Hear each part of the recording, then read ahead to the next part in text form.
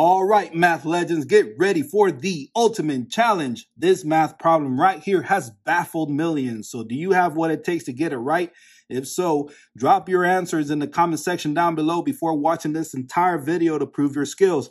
And if you got the right answer and consider yourself a math legend, hit that like button and subscribe for more challenges like this one. 3 divided by 4 times 3 divided by 5. First things first, I did analyze the problem. I am thinking of pandas because I have division and multiplication, and pandas tell us to read from left to right according to the levels. So knowing that division and multiplication are within the same level, we read from left to right. So 3 divided by 4, I'm going to turn this into a fraction.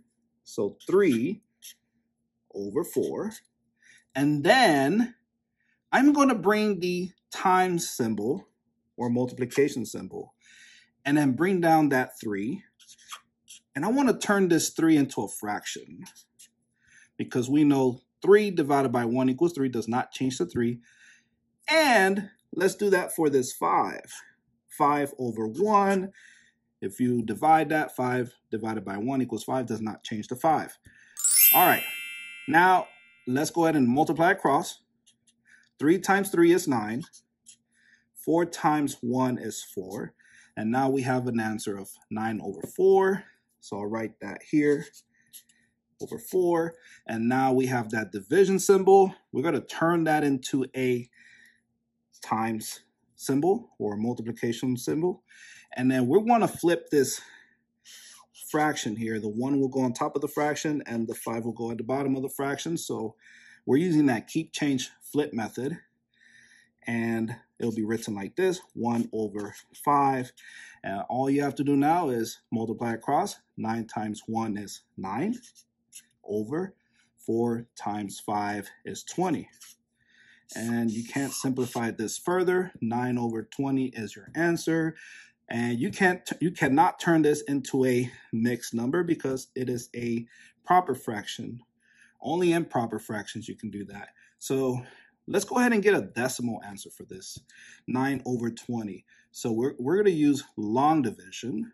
So 9 will be the dividend. 20 will be the divisor. So how many times can 20 fit into 9? You cannot. So it'll be 0 times 20, 0. 9 minus 0 is 9. And now how many times can 20 fit into 9? You cannot. So we're going to borrow a 0. So I added a decimal above the long division symbol and a decimal after the 9 here. And I'll write a 0 and bring down the 0. And now we have 90. How many times can 20 fit into 90? Well, 4 times. So I'll write the 4 above the long division symbol. And 4 times 20 is 80. And we subtract 90 minus 80. That's 10. Now, how many times can 20 fit into 10? You cannot. So we're going to borrow another 0. Now we have 100. How many times can 20 fit into 100? 5 times. So 5 times 20 is 100. And 100 minus 100 is 0. So your answer in a decimal form is 0.45. And there you go.